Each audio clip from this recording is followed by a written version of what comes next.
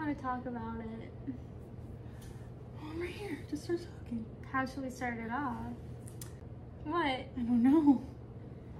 You're not gonna cry, are you? I might. Okay. I hate talking about things like this.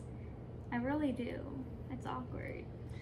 It is awkward, but it's about your health and well-being, and I think it's important to know that you can openly talk about it on our platform, but also that it's something that I really want them to understand. Yeah, and just to know what's going on. Basically,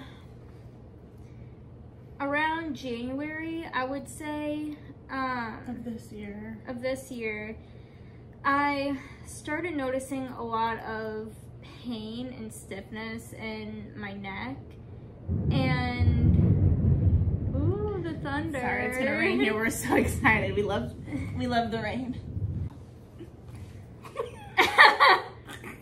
My support pillow.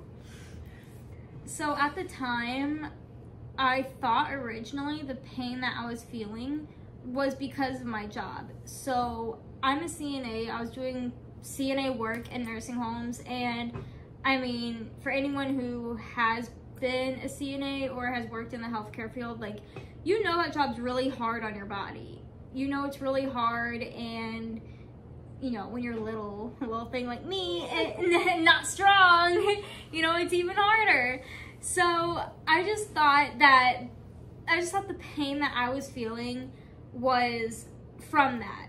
And I would go get massages. I would, you know, do things to try to loosen up my muscles, but none of that ever worked. So fast forward to just going to a bunch of specialists and trying to figure out why I was in the pain that I was in. But not only that, I'm still not able to turn my head to the left. I have a lot of pain, stiffness and twisting on the right side of my neck that basically is there 24/7.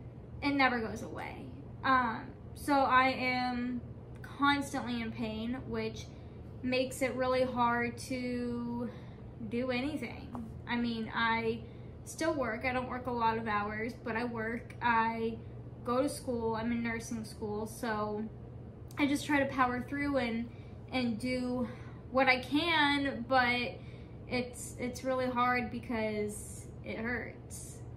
To understand the scope of how much limitation she has on a regular basis, you know, you don't really understand, like, I didn't really understand what she meant by pain in her neck. I just thought like she slept crooked, or, you know, it was just kind of like super tense and she needed to get it worked out, but it affects her daily. You know, I'll say something in the kitchen and she'll be sitting on the couch and our kitchen is on the left, and she struggles to sometimes turn to look at me, or driving can be very uncomfortable. And so we use a lot of heating, ice, all that kind of stuff, but it has progressed to the point where it's really hard for her to even go to the mall, go out to eat, go do anything. And so it affects us, mostly her. It affects her and her ability to live like normally. So like she said, we went to a bunch of specialists and they discovered that So we went to the neurologist last week, was it? The neurologist last week, and they came to the conclusion that I have cervical dystonia, which, if you don't know what that is, I'll put like a little description here so you can read it. And I'll also insert some pictures so you guys can see how stiff and crooked my neck gets. Like right now I'm looking pretty straight, but like, you know, you guys can't really see it, but if I come closer you might be able to. You can tell that my neck's like, see, it just wants to lean to like this side, and if I went like loose and comfortable, my neck would just do this. But I'm like forcing myself to like turn, even though it's like spasming, because I don't want to walk around with my neck to the side. But I mean, it's definitely really uncomfortable and it hurts, and it's something that I've been dealing with now for almost a year, and the only thing they can really do for me is Botox injections and hope that that helps. It doesn't cure it. This is something that I found out does not go away.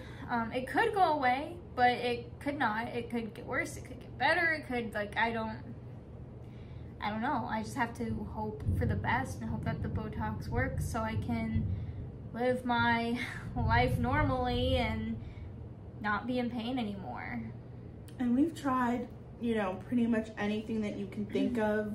We've gone to PT, we've gone to, before we knew that it was cervical dystonia, we, you know, did manual PT, we did regular PT, we went to the chiropractor, we tried so many things. We did like electrotherapy, like, you know, just regular massages. She sees massage therapist regularly, and so we've tried everything that every specialist has recommended.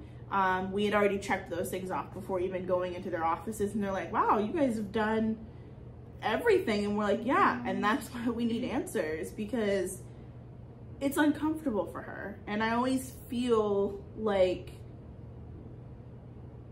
it's not fair, because you didn't ask for this, you didn't do anything, you weren't in a motor vehicle accident, you weren't skydiving. It just happened randomly.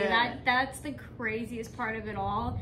I didn't have an injury to my neck. It just happened. It went from just stiffness, feeling like I was stiff, to this, and there's no reason why. It's just something that I have to deal with and learn how to deal with. And I mean, it sucks because my dream is to be a nurse, and I can't be a nurse if I have this, because how am I going to take care of people when I need to be taking care of myself? Like, that's the biggest thing for me, more than like going out to places and more than living my daily life. Like, I almost don't even care about that. Like, I just want to be a nurse. I just want to take care of people, and it sucks because I'm the one that needs to be taken care of. So I just hope by the time I graduate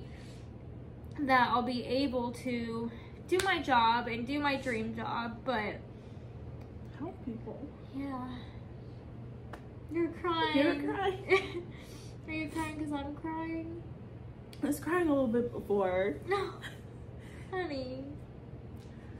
And I tell you this all the time, it's just hard to see you in pain. Like, if we're trying to go shopping and, you know, just do normal couple things, you know, I can see that you get in pain and you have to stretch it out, and sometimes the spasms are just so bad that, you know, it's just uncomfortable. And I wish I could take that away from you, because it's not fair that you have to deal with this. It's not fair that anybody who has dystonia has to deal with it. But I mean, you've done all of the heavy lifting of going to all of the specialists and trying all of the types of rehab, but also you found some support groups and you've watched YouTube videos to figure out like what stretches you can do. So, you know, you're doing all of the right things. It's just, it's a hurdle, you know, it is. To make sure that you're comfortable. We're just gonna have to fight through it and figure right it now out. It hurts so bad.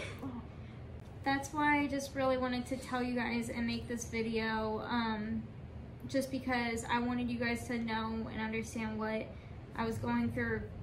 Not even understand, you don't have to understand, but I just wanted you guys to be aware. So when we do make YouTube videos and we're on TikTok and, you know, you see me looking a little crooked or stretching or a lot, stretching a lot, maybe popping out of frame for a second. Right, popping out of frame to like just sit back and relax. Like, I just want you guys to understand why that is. And, you know, I can touch more on this topic if you guys would like. You know, you can ask me questions. I won't get mad or offended. You can ask me anything.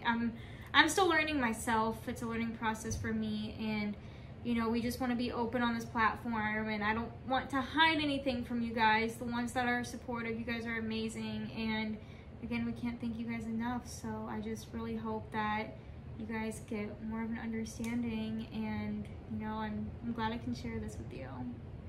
Thanks, guys. Bye.